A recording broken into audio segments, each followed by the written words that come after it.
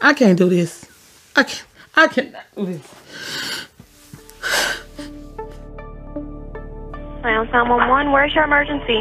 Yes, I'm calling. My son had come home from school. Kendrick Johnson. You know, she said, have you heard from Kendrick? 12 o'clock, I knew he was dead. The body had been moved.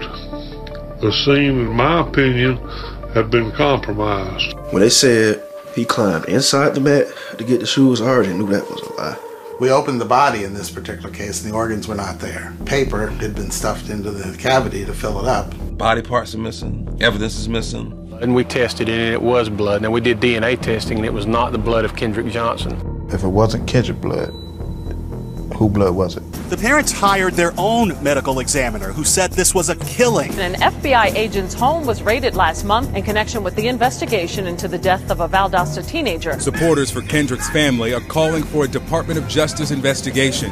What do you want? Justice! The Johnsons and their supporters now hope the FBI will get an answer to what happened to Kendrick Johnson. All along, we know it was bullshit. We know it was bullshit. If KJ had been white, we wouldn't have had to make this film.